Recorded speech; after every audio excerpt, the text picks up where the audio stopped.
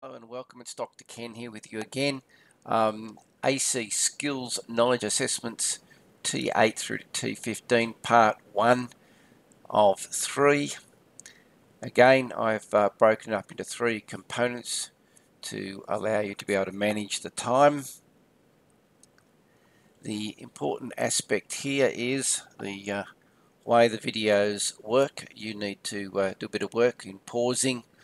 Obviously, I can't pause for you. So I pose the problem or the question. I then give you opportunity to pause the video while you have a go at solving the problem. Then you continue with the video. I give you some idea of a hint and again ask you to pause the video. And then after you've had a go at the question, I then not only give you the answer, but give you an explanation of the answer.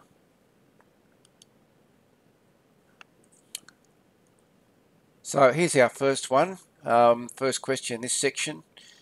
How could power factor be determined using which selection of instruments in a single phase circuit? So out of the instruments we've listed here, which ones could you use to determine the power? So pause your video here.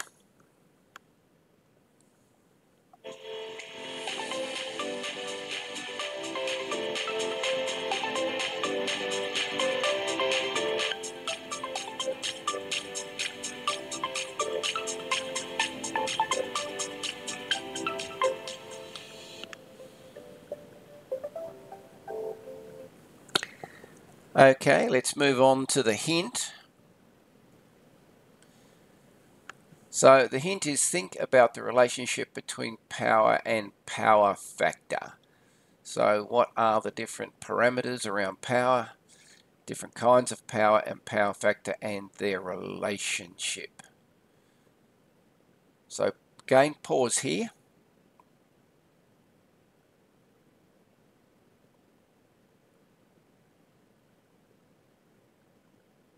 So let's now move on to the answer. So the answer was you would have needed the voltmeter, wattmeter and ammeter. So power factor is the cos of the angle between real power and apparent power. So with a wattmeter we give you true power, and with the ammeter and the voltmeter you could multiply the two readings together to give you the apparent power, and then you can use trigonometry to solve for the cos of the angle. Question 2. What are the characteristics of poor power factor? So what are the characteristics of poor power factor? Our options are larger voltage drops, increased losses, larger conductors are required, or maybe all of the above. So time to pause the video here.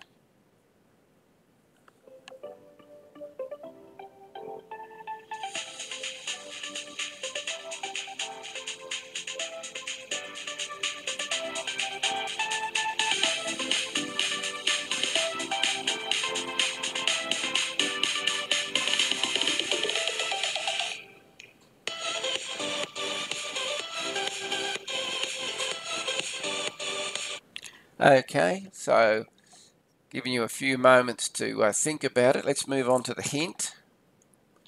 So here's our hint. Think about which electrical quantity changes with the power factor. Of all of those things, think about the quantity that changes with the power factor. So again, is it going to be larger voltage drops, increased losses, larger conductors are required, or all of the above?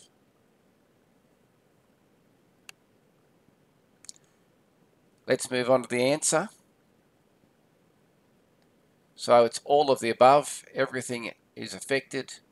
The power factor that changes, or the factor that changes, is current. So a poor power factor, you're going to always end up with higher currents, and those currents don't actually do any practical work, but still create voltage drops. They still create losses, and larger conductors are required. So all of the above.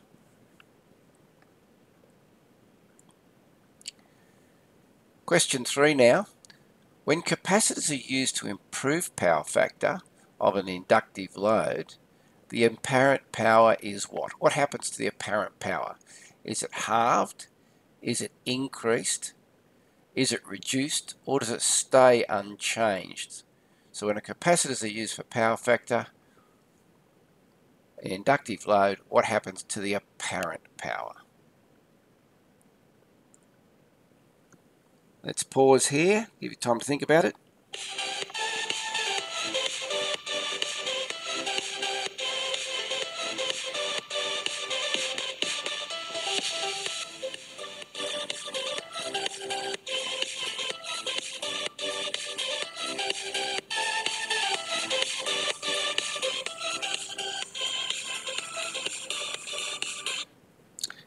Okay, let's move on to the pause hint.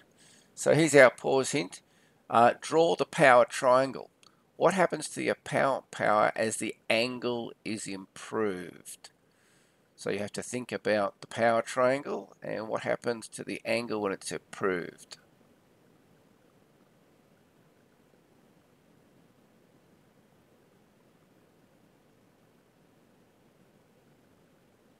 So let's now move on to the answer. So the answer is the power, or the apparent power, is reduced. So draw the triangle, and you can see the apparent power is the hypotenuse. So if the angle gets smaller, that's the improvement part. So it was a matter of understanding the relationship. I'll just turn my pen on here. Here's the angle that we need to worry about. It gets better and better as it gets smaller. So if I could reduce my apparent power and reduce the angle to this amount, the apparent power here is now going to go down in value as the angle gets smaller and smaller until eventually the angle becomes 0 and the apparent power and the real power are at unity or in phase with each other. So the answer is that they were reduced. Apparent power is reduced. So question 4 now, an alternator is to supply a single phase 240 volt 8.7 kilowatt electric grinder. The grinder's power factor is 0.72 and we need to determine the rating of the alternator, the minimum current carrying capacity of the leads, and the kVAR, or the kilovolts amps reactive rating of the capacitor to improve the power factor to 0.9.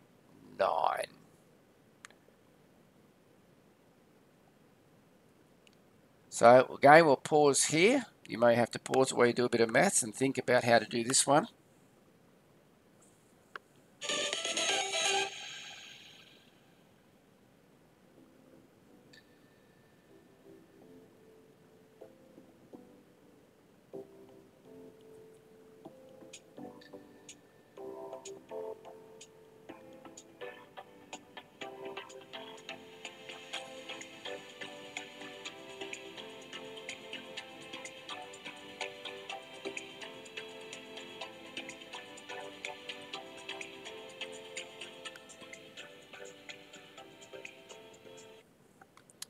Okay, let's give you a hint now. So draw the power triangle and determine what parameters you can calculate. With the information that we've been given, what are the parameters you can calculate? So pause here if you need to.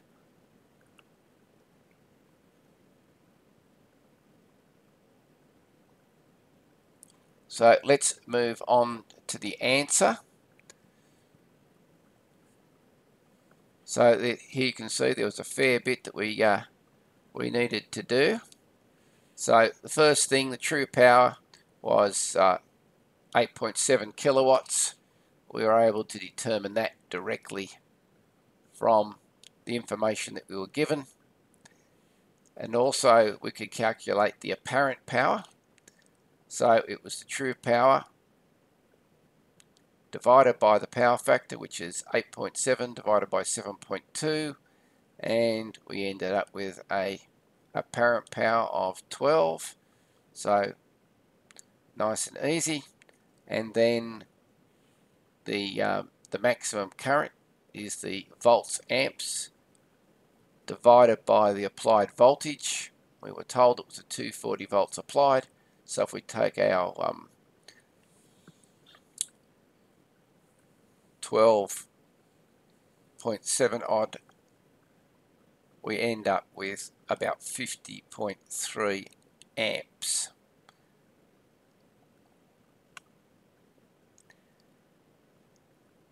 Now we improve our power factor, so that gives us our first triangle. We now get the apparent power at 0.9, so our apparent power now drops down to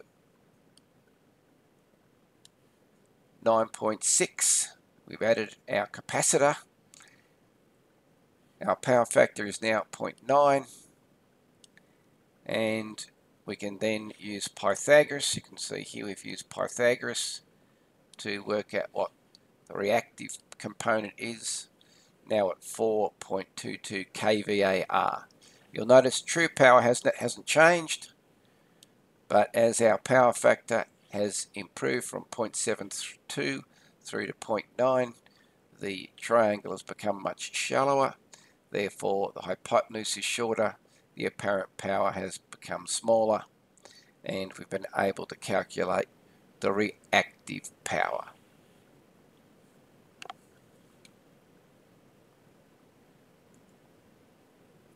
Question 5.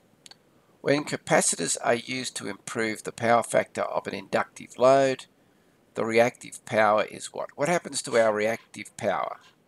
We've just been through this on the previous question. So when capacitors are used to improve the power factor of an inductive load, the reactive load is either doubled, increased, decreased, or unchanged. So pause here.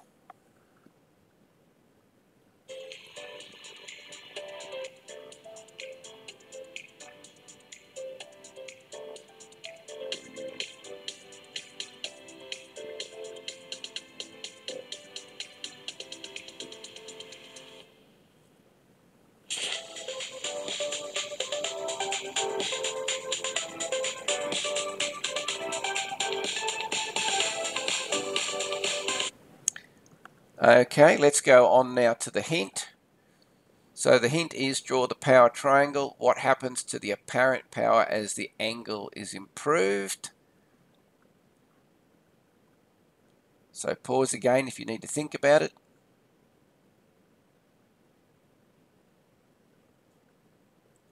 And here's our answer. The answer is decreased. So when capacitors are used to improve the power factor of an inductive load, the apparent power is decreased. And that's all about that hypotenuse getting smaller and smaller as the angle gets closer and closer to the horizontal. So question 6, which harmonic is represented in green? So we've got a fundamental in blue, and we've got a harmonic in green. So it's either the 5th harmonic, the 2nd harmonic, the 4th harmonic, or the 3rd harmonic. So how do you go about determining which order harmonic the green wave is? So pause here while you think about it.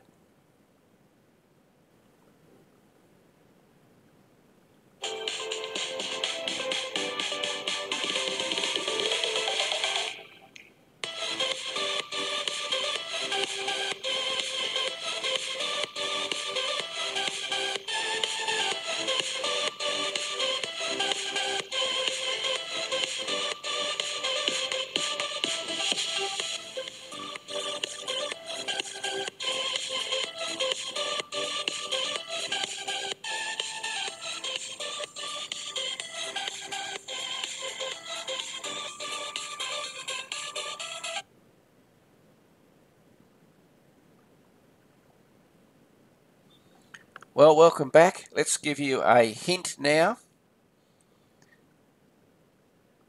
So the hint is, how many cycles within the fundamental?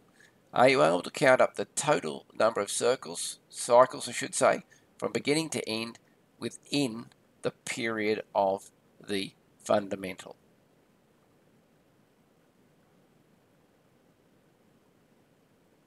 So let's now move on to the answer. It's the third harmonic, and I'll just show you why it's the third harmonic if you didn't get the correct answer. The fundamental, one complete period of the fundamental is from here to here, so start to start. So that's the period of the fundamental, is all the way across there. So we need to add up how many full green ones are inside that fundamental. So here is start to start. So there's one.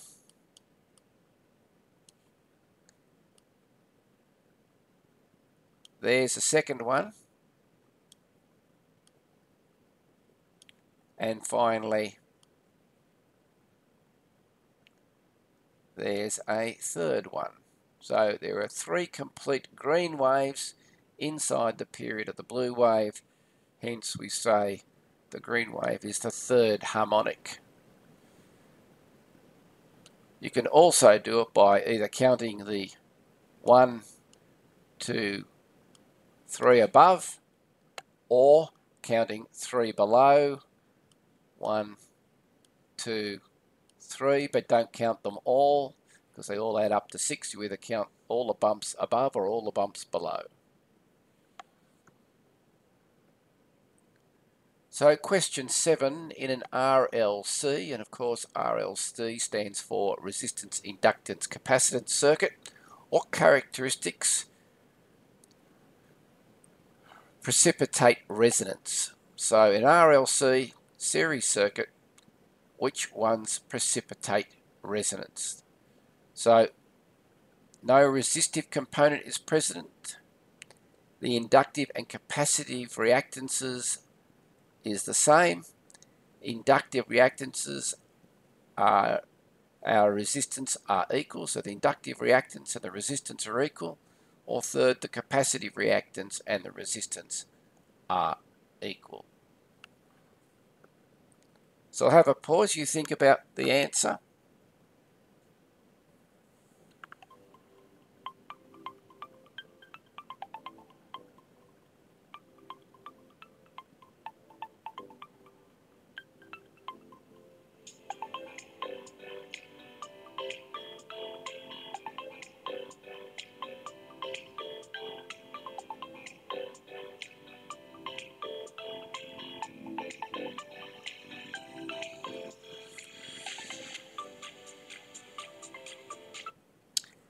Okay, let's move on to the hint.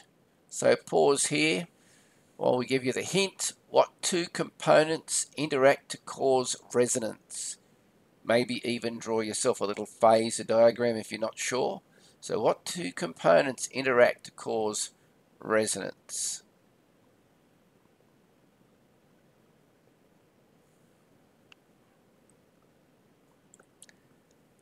Okay, here's the answer. So the answer is the inductive and capacitive reactances are the same. So you can see there we have a green phasor and a purple phasor, one for capacitive reactance, one for inductive reactance.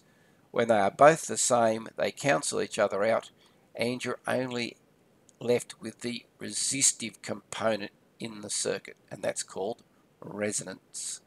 So it's when the green and the purple arrows are the same, they cancel each other out, and you're only left with the horizontal resistance in the circuit. Question 8. Which of the following loads will not produce harmonics? Right, so which ones won't produce harmonics? A computer, an air conditioner split system, a hot water service, variable speed drive. So which one of these, or multiples maybe even, which ones don't produce harmonics? A computer, air conditioning system, hot water service, variable speed drive. So pause here while you think about it.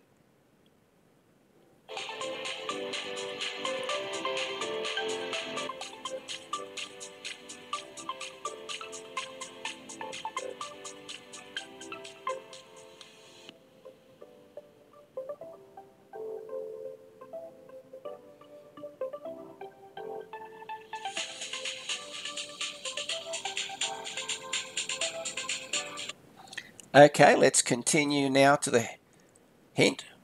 So here's our hint. Resistive loads are the only loads that won't produce any harmonics. So of the descriptions there, which ones are resistive loads and which ones maybe are non-resistive type loads, or what we might call reactive loads.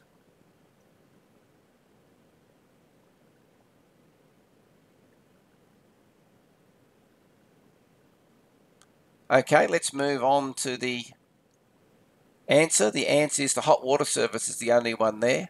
A computer uses a switch mode power supply, which takes energy from the source non-sinusoidally. So it's a reactive load. Air conditioner split system has an electric motor in it, which is going to have harmonics, and a variable speed drive produces lots and lots of harmonics because, again, it's a motor drive which is taking energy from the source in a switched mode approach. So question 9, harmonics in power systems cause what main issue? Harmonics in power systems cause what main issue? The 4 options are increased in step potentials, increased reactance of induction motors, improvement of power factor, or overheating in neutrals. So step potentials go up, increase in the reactance of induction motors, improvement of power factor, or overheating in neutrals. So pause here, we'll have a think about it.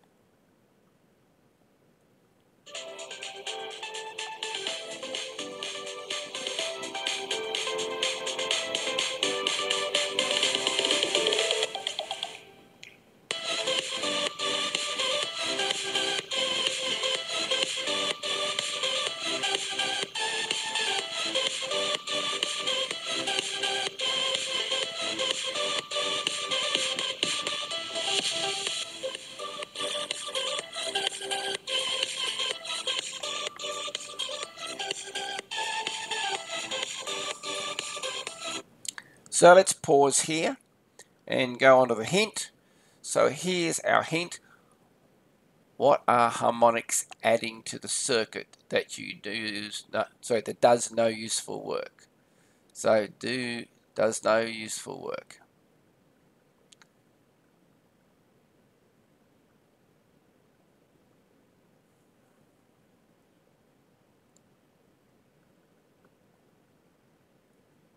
So the answer here is there's lots of current added to the circuit, and that current is doing no useful work, but it often is producing overheating in the neutrals in particular. Nothing to do with step potentials, got nothing to do with reactances or power factor. So harmonics in a system, the main issue is overheating in neutrals is the problem. Question 10. Which instrument would be used to detect the presence of a harmonic? So what kind of instrument could you use to test for the presence of harmonics? Could you use an analog multimeter, a voltmeter and an ammeter in combination, an oscilloscope, or an impedance meter? Sometimes we call them an RCL meter. So the choices again, analog multimeter, volt ammeter combination, an oscilloscope, or an impedance meter, an RCL meter. So pause the video while you think about it.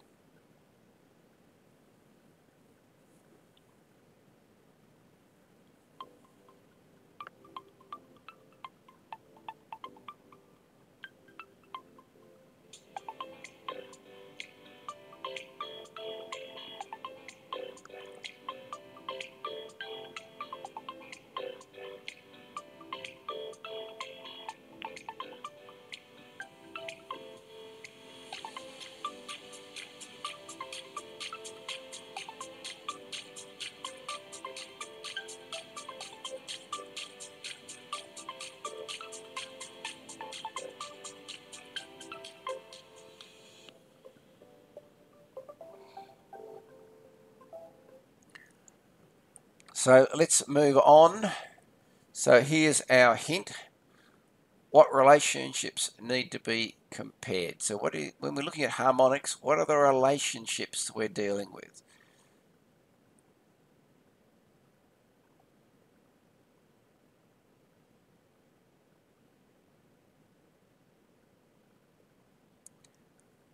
So let's move on now to the answer. And the answer is an oscilloscope.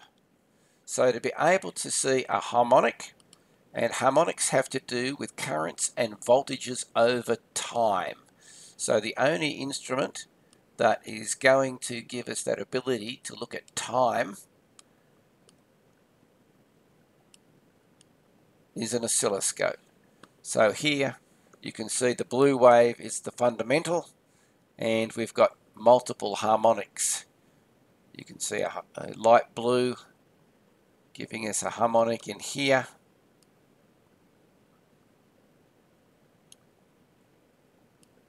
I'm just drawing in the harmonic slowly, and you can see there are 5 of them in actual fact inside the fundamental.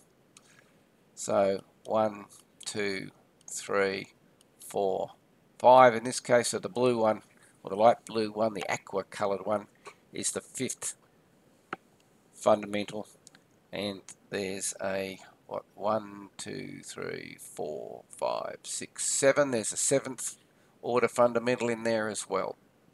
So again, oscilloscope is the only thing that's going to give us that relationship between voltage or current and time, which is what we need for harmonics.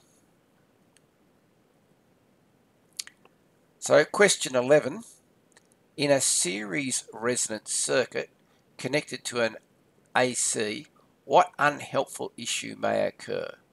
So we have a series resonance circuit connected to AC, what unhelpful issue may occur? Our options are overheating in the inductor, insulation failure of the capacitor, very high power factor, or supply voltages will be excessive. So pause here while you have a think about that.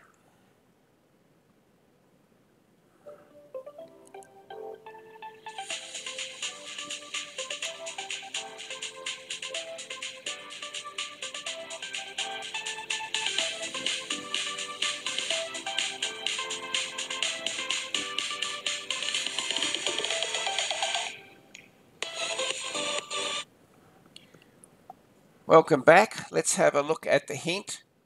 So the hint is what happens to the voltage around the components. So in a series resonance circuit, what happens to the voltage around the critical components?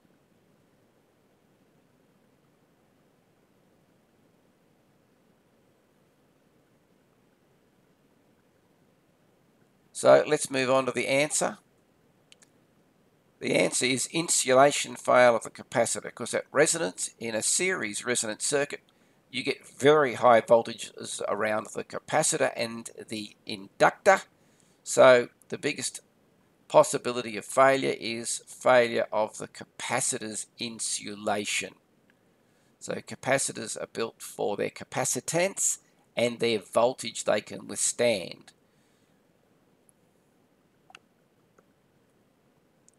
So this is the end of part 1. Thanks for listening.